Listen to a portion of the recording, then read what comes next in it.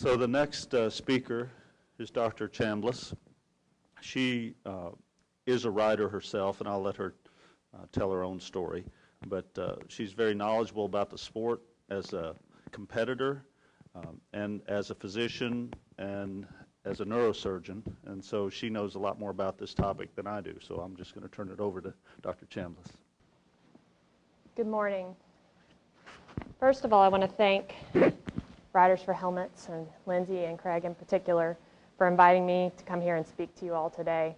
This is a real privilege for me to be able to come and talk to you about two of my favorite topics, neurosurgery and the patients that we treat at work, and also my hobby, which is riding horses and has been for a long time.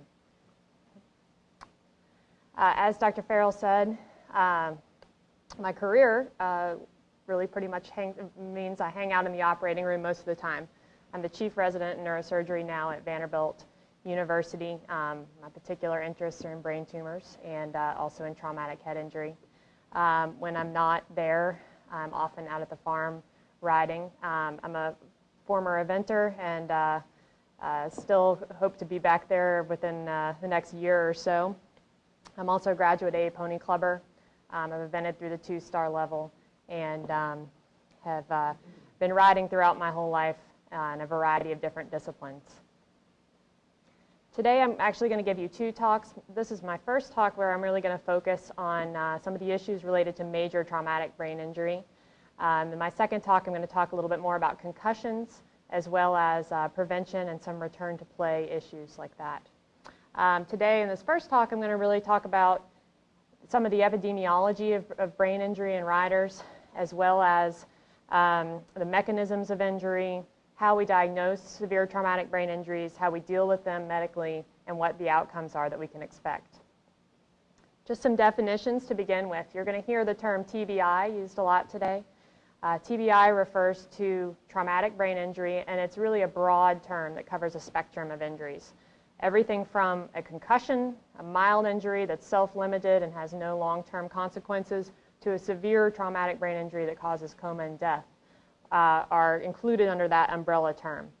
There's also another term that you're hearing more and more often in the popular media now, CTE, or chronic traumatic encephalopathy, is a diagnosis that's made in patients, or particularly athletes, who have suffered multiple concussions or other traumatic brain injuries over the course of an athletic career and subsequently develop a chronic degenerative neurologic disorder that leads to early dementia and other problems. So to get a little bit into the epidemiology of equestrian-related brain injuries, there are 1.7 million traumatic brain injuries overall diagnosed annually in the United States. Of those, about 1.4 million, or just about 3/4 of patients, are seen in the emergency room, treated, and released from the emergency room with no further treatment necessary. About just under 300,000 patients are hospitalized with traumatic brain injury in the United States every year. Of those, about 80,000 suffer permanent disability, and about 50,000 end up dying of those injuries and the related complications. About 1/3 of those injuries are actually sports-related. And the highest incidence of sports-related head injuries is, not surprisingly, in adolescents and young adults. Within the world of equestrian sport, we have a serious problem. Horseback riding actually causes about 12% of all traumatic brain injuries amongst recreational sport. That's an incredibly high percentage for a sport that doesn't really have that many participants when compared to sports like football, soccer, swimming, etc. In year 2009, which is the last year for which we have data available, there were about 14,000 ER visits for brain injuries amongst equestrians. Brain injuries comprise about 1/5 of all equestrian-related injuries, but they're also the #1 reason for hospital admission because they're typically the most serious. I find the next statistic a little frightening. Head injuries are the cause of death in 60% of equestrian fatalities. So these are far more common causes of death than crush injuries to the chest and some of those other things that we occasionally think about. Interestingly, the height of the fall from the horse is the most significant factor in predicting injury severity, and that just relates to the force that your head strikes the ground with. In terms of breakdown by discipline, TBI is equally common in English and Western disciplines. There's two disciplines that have a significantly higher rate of TBI, and that's eventing and racing. One other sobering statistic, I think, is to compare riding to something that we all think is pretty dangerous, I would imagine, which is motorcycle riding. I see motorcyclists out there and I say, why would anybody put themselves at risk like that? That's so dangerous. We see them all the time in the emergency room. Well, a motorcycle rider can expect to have one serious injury per about 5,000 hours of riding on average. An equestrian can expect to suffer one serious injury per about 350 hours of riding. And finally, I would just mention the relation to some of the other serious and dangerous sports that we hear about all the time in the United States. There's about 8 deaths a year in the United States due to head injury in football, and that includes high school, college, professional football. There are 60 deaths per year in the United States related to head injury in equestrian sport. So I want to get into a little bit of the details of what we mean by TBI, or traumatic brain injury, what's sort of encompassed in that umbrella term.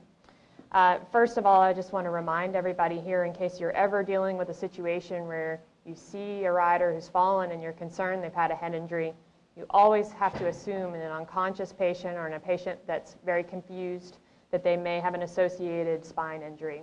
The highest risk factor for a cervical spine injury is actually a concurrent head injury. So any person in this situation needs to be immobilized as much as possible when you're initially evaluating them. Of course, before you deal with the treatment of a head injury, you have to deal with the treatment of those fundamental things that are going to keep that patient alive for the next 10 minutes while they get loaded into an ambulance and taken to the emergency room. And so that means their airway, their ability to breathe, their circulation, et cetera. So if someone is unconscious and not breathing, their airway and their breathing and CPR trumps any other issue that may be going on. In terms of types of TBI, I think these can be grouped into a few categories. First of all, we deal with skull fractures of a variety of types, from very benign to severe. We also deal with intracranial hematomas. These are things as neurosurgeons that we operate on fairly frequently. We also deal with things called contusions and shear hemorrhages, and I'm going to talk a little bit about what those terms mean. And then finally, as I said earlier, concussions are included into this umbrella term of TBI, and I'm going to be talking a little bit more about those specifically later. So skull fractures and hematomas often go together. Skull fractures can be very mild. They can be something that's treated easily with essentially no management needed and just a little bit of time to heal. They can also be very severe and operative. As you see, and this is a CT scan of a patient that has a severe depressed skull fracture. That's something that's not going to get better on its own, obviously. Important things to understand about diagnosing skull fractures. If you see someone have a fall, we can't diagnose these based on palpation. Just feeling someone's head and feeling a big goose egg or the lack of a big goose egg tells you nothing about whether that person has a fracture. In addition, there's not always an associated laceration. You can have a fracture despite wearing a helmet. In addition, these can occur even with very mild brain injury.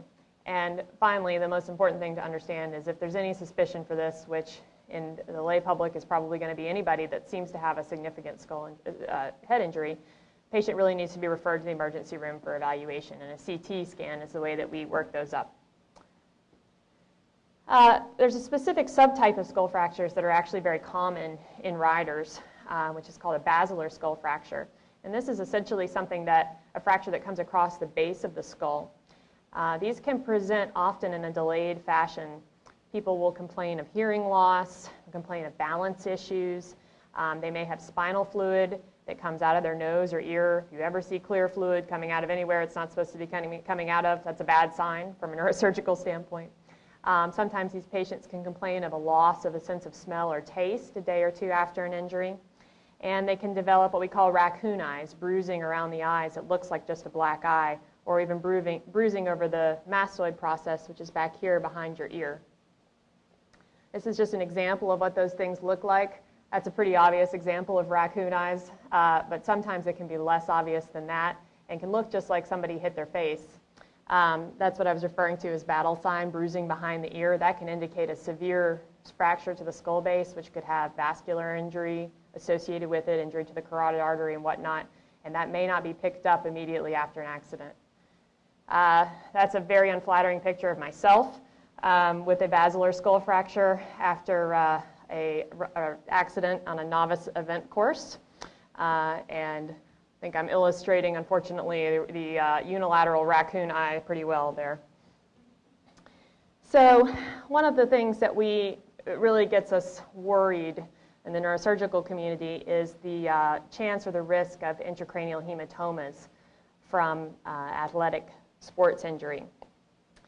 These are the things that frustrate us because they're relatively easily treated if they're diagnosed quickly, but they can be fatal if they're misdiagnosed.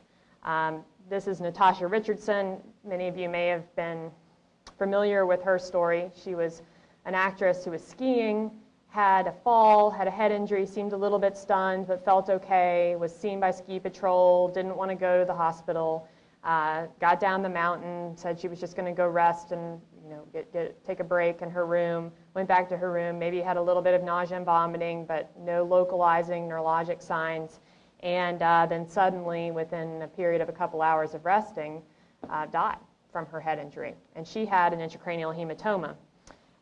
There is this concept of the lucid interval with injuries of this type, where a patient may initially seem a little bit off and then seem okay. And during that time, that hematoma is slowly enlarging, and they may go from seeming okay to being in severe neurologic distress, respiratory distress, and herniating and dying within a very short period of time. So anyone that you see that is having a severe headache with or without vomiting, seems lethargic, and certainly anybody who has any asymmetry of their pupils with one of those associated symptoms is somebody that needs to be seen immediately in the emergency room. And that merits a 911 call rather than a drive to the emergency room. When we see these in the ER, and we do see them frequently, they're patients that we rush straight to the operating room. We like taking care of these patients when we see them at the right time because they can be very satisfying. We can get a patient with a scan like that to the operating room within 5 or 10 minutes. That person can be 20 minutes away from death, and we remove that side of the bone. We were able to evacuate that hematoma, and oftentimes those patients walk out of the hospital completely normally within 2 or 3 days. So the key here is just not missing something like that early on and getting them to our care too late. I mentioned the term contusions. This is probably a more common thing that we see in equestrian brain injuries. Contusions are essentially bruises of the brain. This is, again, a CT scan of a head-injured patient that shows multiple little bright spots throughout the brain that you can see there.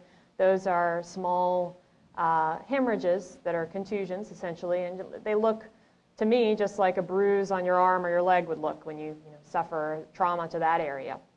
They can indicate focal damage. So they indicate that that specific part of the brain right there has been damaged in some way.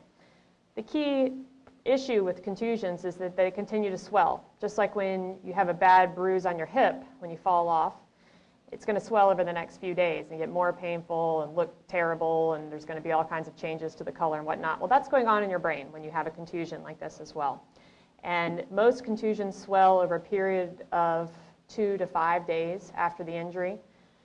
What's frustrating for us is that sometimes these patients come in looking very good on post-injury day 1, and then that swelling process can quickly get out of control, and they can deteriorate quickly even in our ICU while we're watching them closely. Swelling like this contributes to high intracranial pressure. The brain doesn't like to be under abnormal pressure, and that can cause damage to other areas of the brain that were not initially caused by the injury. So this is something that we have to watch very closely in the ICU. Another term that you'll hear frequently in the TBI literature is the term shear hemorrhage. Shear hemorrhages are these small little dots that you see in the brain, often occur at the junction of the gray matter of the brain, which is the cortex, and the neurons that do the thinking, and the white matter of the brain, which are the conduction tracts. Shear hemorrhages are often associated with an acceleration or deceleration injury and also a severe rotational injury. Sometimes an isolated shear is very minor. You see a patient who looks completely neurologically normal. We watch them for a day or so. They do fine. We send them out. There's no issue.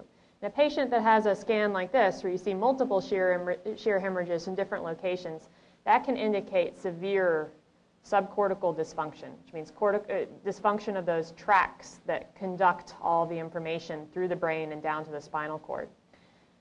These type of injuries are associated with something called DAI that you may have heard of before, which is diffuse axonal injury, and that's basically injury that occurs to those conduction tracts throughout the brain and can cause a person to be persistently comatose or persistent vegetative state, and ultimately can cause a person to die from an injury like this. So these kind of run the gamut from mild to severe.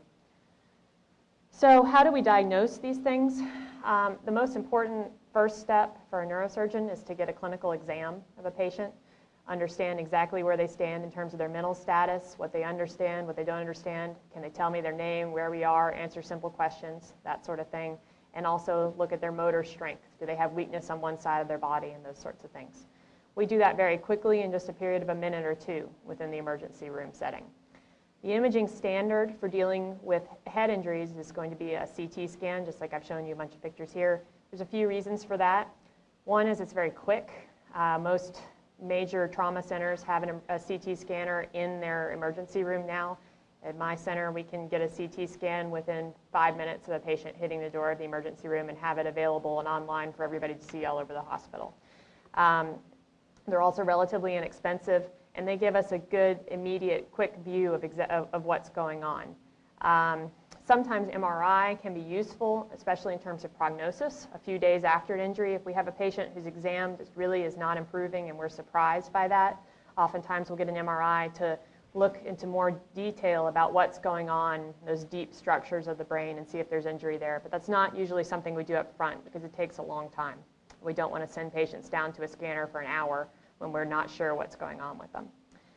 One of the things that Lindsay had mentioned she wanted me to touch base on, because there's been some questions about it, was a new blood biomarker that's being used occasionally in diagnosis of brain injuries. And this is called S100.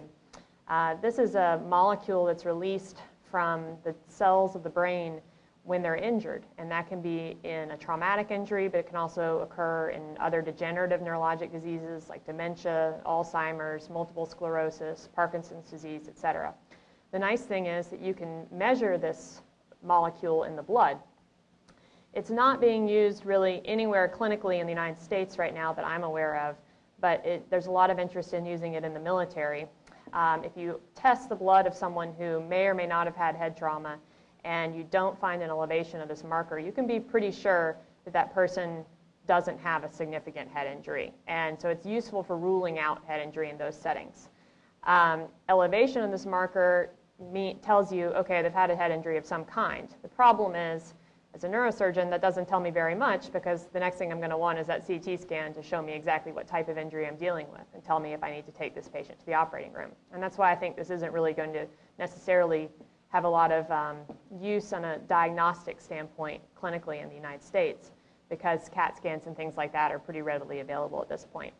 The way I think we may see this being used more frequently in the future is in monitoring patients who we know have had a brain injury. Those patients I was talking about who sometimes deteriorate 2 or 3 days after the injury. It's been shown in some research studies that this marker can slowly become elevated before they show a clinical deterioration, before their neurologic exam gets worse. And so there may be patients that we start monitoring with daily measurements of this marker to see if we can predict the problem before it starts so that we can get a handle on it as quickly as possible. So how do we treat traumatic brain injury? I've already touched on this a little bit. First of all, anyone with a significant traumatic brain injury really needs to be taken care of at a trauma center. And so oftentimes it's appropriate to stabilize these patients at a small local ER and then bring them to a trauma center from there. In terms of the interventions that we do, as I said, we sometimes take people rapidly to the operating room, take off a piece of the skull, evacuate a hematoma, plus or minus put that piece of the skull back on. We can also put drains into the fluid-filled spaces in the brain to allow spinal fluid to drain off to release pressure. And we can measure the intracranial pressure that way and manage that medically with some medicines that are helpful for kind of drying out the brain and keeping it from swelling as much as we can. That said, this is a very difficult problem to treat. There are a few types of injuries, like those hematomas I was mentioning, that are very satisfying. We can see patients that are doing really poorly, and we can make them a lot better.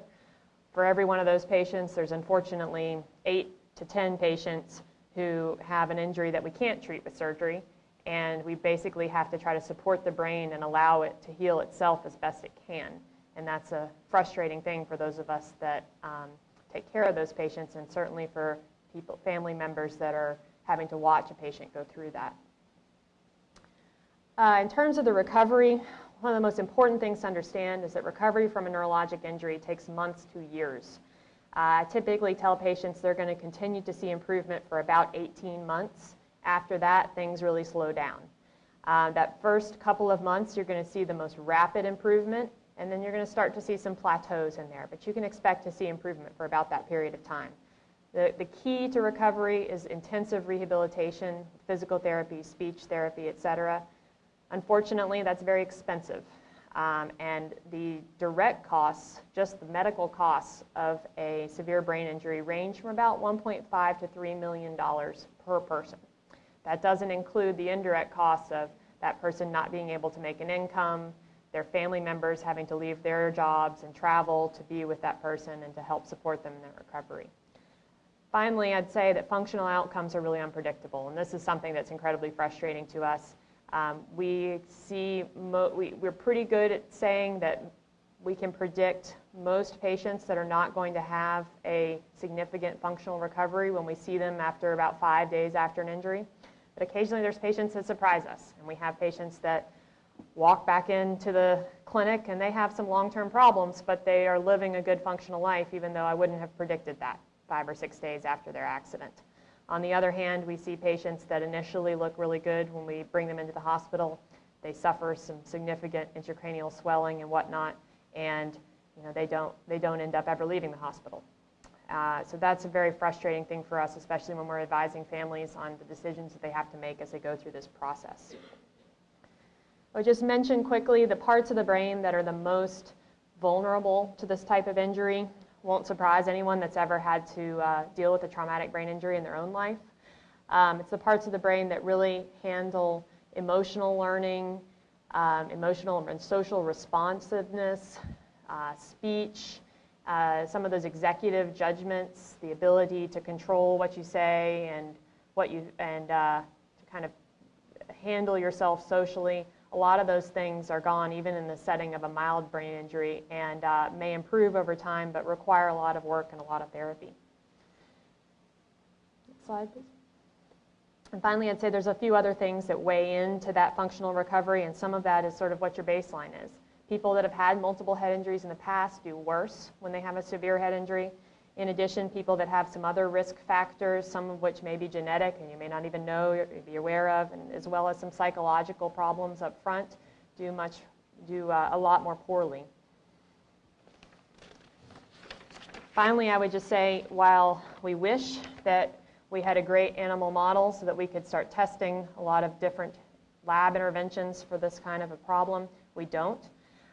There is not a good animal or experimental model out there that can replicate traumatic brain injuries in humans. As I said, the areas of the brain that are the most vulnerable to these injuries are really the areas of the brain that make us human. They're the areas that make us who we are. And it's difficult to test those sorts of things in a mouse or a rat. And this is something we struggle with from the research side. So finally, just to summarize, TBI is a huge problem in the sport, both in recreational equestrians and in professionals. I live in Nashville, Tennessee, which is a very horsey town. We see many riders coming in through our ER, many of whom have severe injuries. It's very frustrating to me as an equestrian myself how many unhelmeted patients we have that come in oftentimes are children, oftentimes are recreational backyard riders, oftentimes their family is totally unaware of the need for wearing helmets.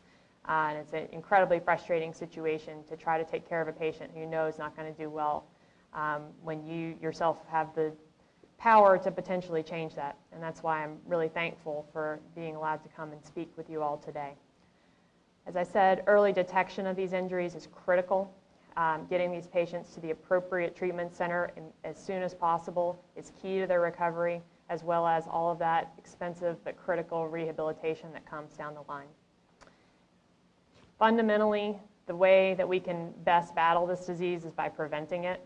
We don't have a lot of ways to cure this problem once it's happened, but we do have some ways to prevent it from happening in the first place, and that's why we're all here today. So I'll be happy to take any questions for a couple of minutes if there's anything specifically I can answer for anyone.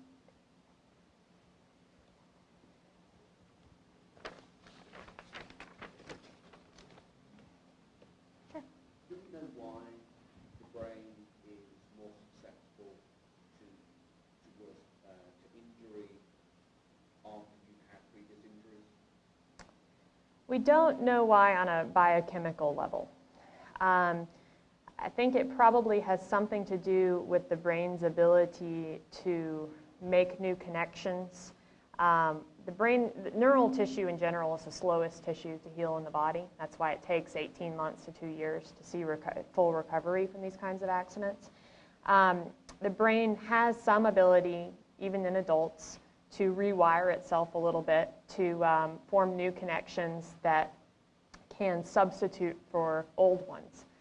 I think certainly we know that people who suffer a second head injury within a relatively short period of time often suffer a much more severe injury. And I think that's because that healing process has not been allowed to kind of come to fruition.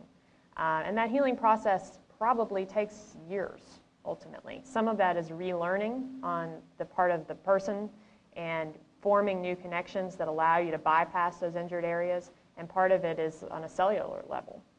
I don't know that we can say exactly why it is that once you've had a single head injury, or single concussion, for example, and I'll talk about this afternoon, you're 5 times more likely to have another concussion at some point in your life.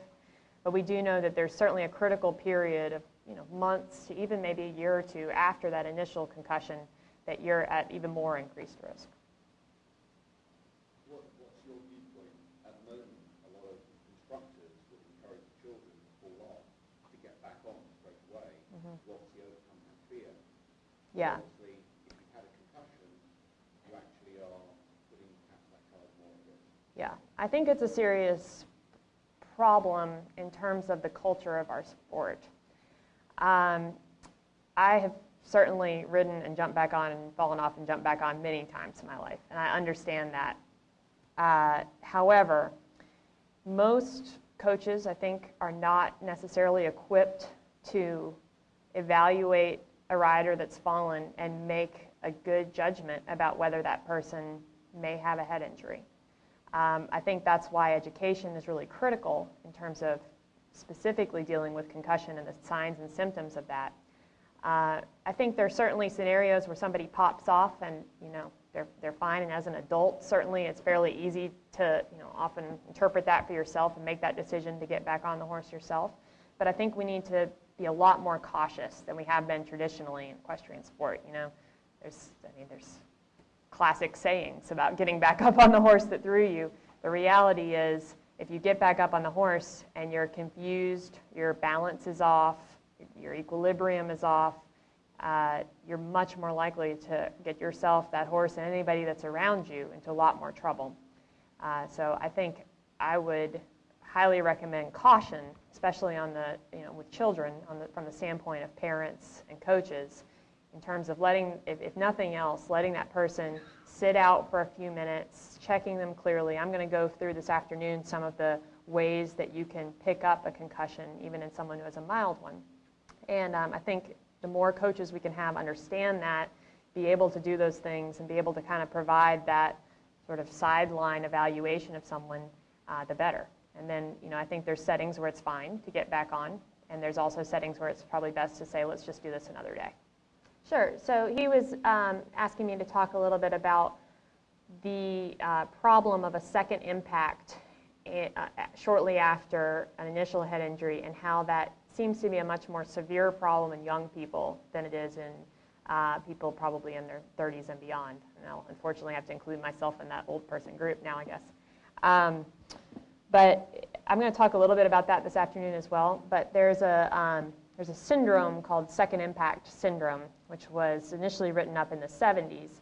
And it's very rare, but it's a sort of horrifying entity where an athlete may have an initial head injury that seems relatively mild, often just a concussion with some headaches, maybe a little nausea and whatnot, but no neurologic signs or symptoms. And that person goes back into the field of play too soon. They're still having symptoms, and they suffer a second impact within a short period of time. We're talking about a week or two, probably. And there is a process by which the brain reacts to that with a severe swelling response. And those patients can develop severe intracranial edema that can be completely uncontrollable with medications and even surgery to try to salvage that situation. And second impact syndrome has really only been reported in probably 30 or 40 athletes in the last 30 years, but it has about a 50% mortality rate, and it has a 100% permanent morbidity rate.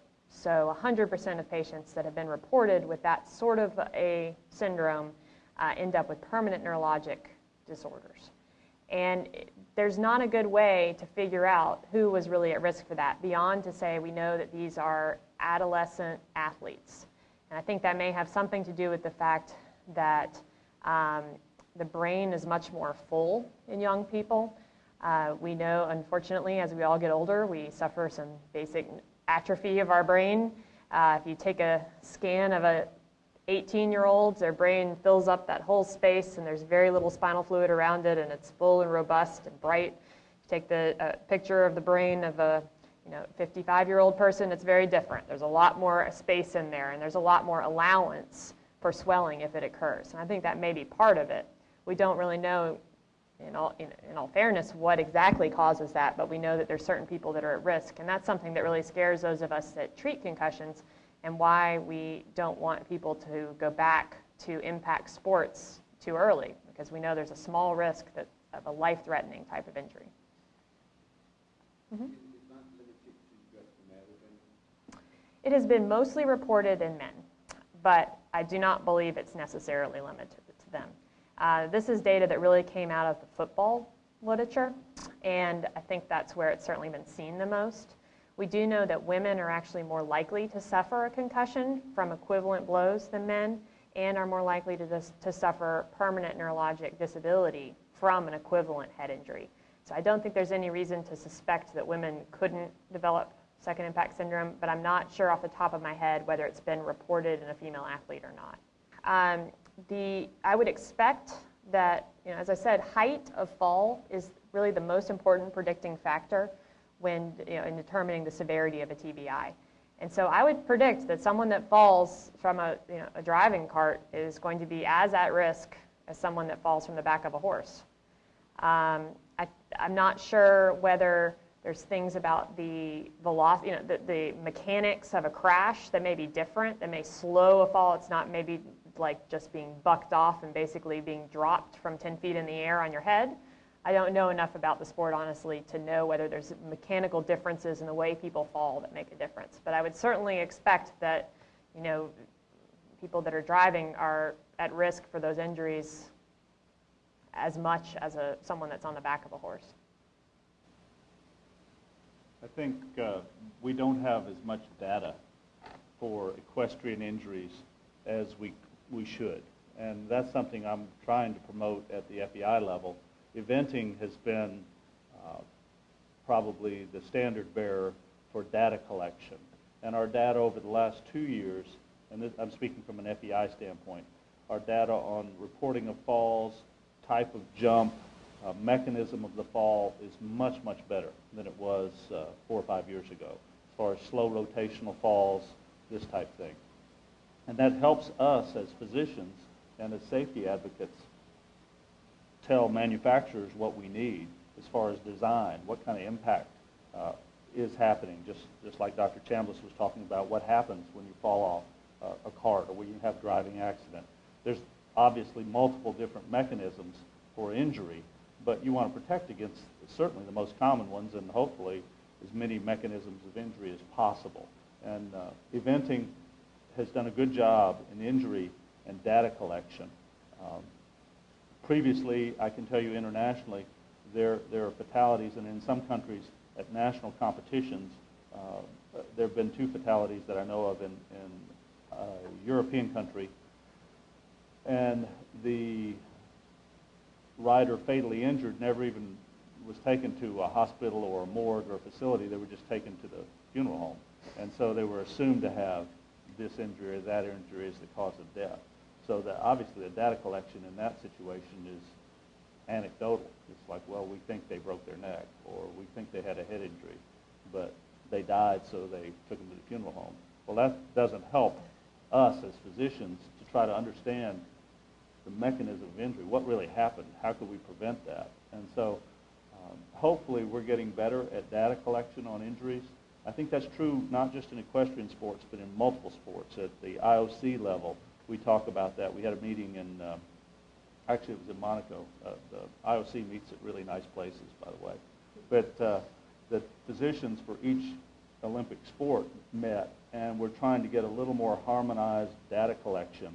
Obviously, injuries in some sports are trivial compared to what we deal with in equestrian sports, but at least have some sort of a uniform database and data collection to prevent injuries and to try to make all sports a little bit safer from a competitive standpoint. So part of this is actually improving our data collection so that we can improve the designs of helmets and body protectors, and we can make our sport safer. Change our rules, change the jumps, change the footing, whatever we need to do. It's really a multifactorial decision on how we make our sport safer. That's something we're trying to promote, and the data collection, I think, is getting better. But I don't think we specifically back around to the driving. I don't think we have data, to my knowledge, on driving accidents that's very reliable as far as numbers of competitors. We do now for eventing. You know, number of fences jumped, the fatality rate, the injury rate, what type fence it was, much more scientific, I think, in the approach, and that's going to help us going forward. So. And I'll say, I think one of the difficulties is that, as we all know as equestrians, many of the accidents that take place outside of competition and in your own arena at home, in your own backyard, on the trail, you know. And honestly, that's what we see in our practice at a trauma center. I mean, I can count on one hand the number. We have a large hunter jumper facility. We have a number of competitions that take place in Nashville every year, steeplechase, eventing, and I can count on one hand the number of patients I've seen that have had a significant head injury obtained during one of those competitions. But I see 3 patients a week with a significant head injury related to a riding accident outside of competition. And we don't have a good way of collecting that data at all beyond to collect it within the hospital setting itself. Some of the statistics I presented today about the differences between disciplines and things like that actually come from Canada, where they have a national health system, and so they're able to pool that data a little bit more easily than we are. And I think that that's one of the things we're going to continue to struggle with, is getting to those people who aren't maybe as educated about this issue as some of our high-level competitors, but are recreational riders that are just as much at risk, if perhaps not more at risk, because they're riding in uncontrolled settings without good footing and the safest fences and the best body protectors and helmets and those things.